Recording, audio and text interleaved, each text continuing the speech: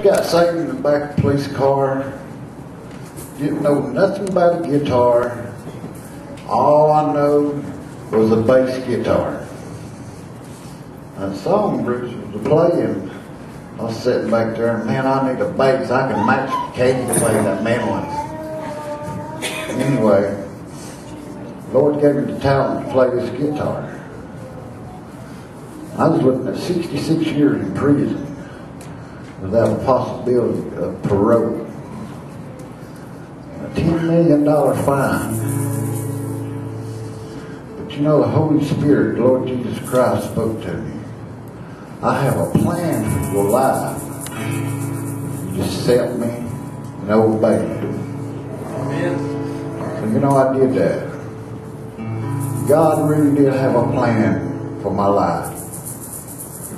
God sent me back into the neighborhood where I was carrying all the drugs out of Georgia back into North Carolina. The first church we sung at, I could throw a rock into that house.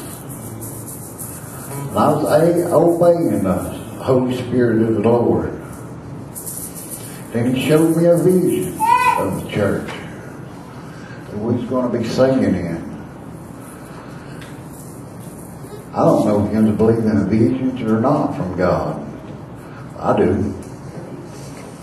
I was sitting on the couch and God showed me a vision. And it come to pass. We walked into that church. But in this vision, the right hand side was full. But the left hand side was empty. And it was the Atlanta Mafia that I was tied up with, and a main drug dealers come in and sit down. I seen every one of them get saved. Amen. So in this vision, we went into this church. And there was 8 of them, what they said. There was 8 of them came into that church and accepted Christ that night. That's what kind of God we serve. Amen. If we just obey Him when He speaks. And don't get me wrong, I was hard-headed a lot of times. I think Bruce can admit that. I was hard-headed. But, you know, God loved me and He stuck with me. I owe Him everything.